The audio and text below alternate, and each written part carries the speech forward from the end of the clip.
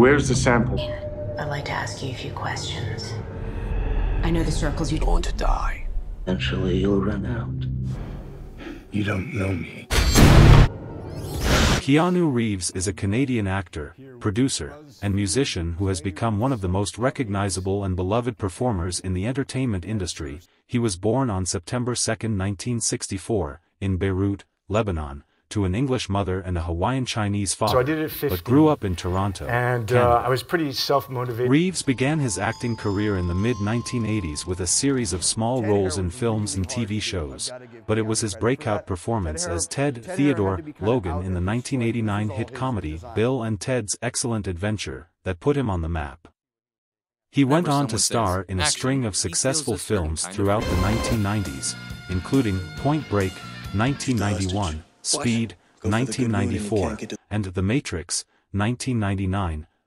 Reeves has a reputation as a versatile actor who is equally adept at playing action heroes, romantic leads, and troubled characters.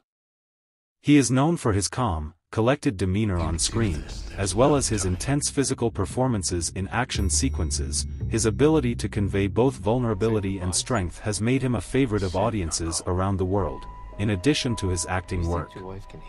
Reeves is also a talented musician and has played bass guitar for the bands Dogstar and Becky. He is also an avid motorcycle enthusiast and has been known to perform his own stunts in films. Despite his success, Reeves has always maintained a humble and down-to-earth persona.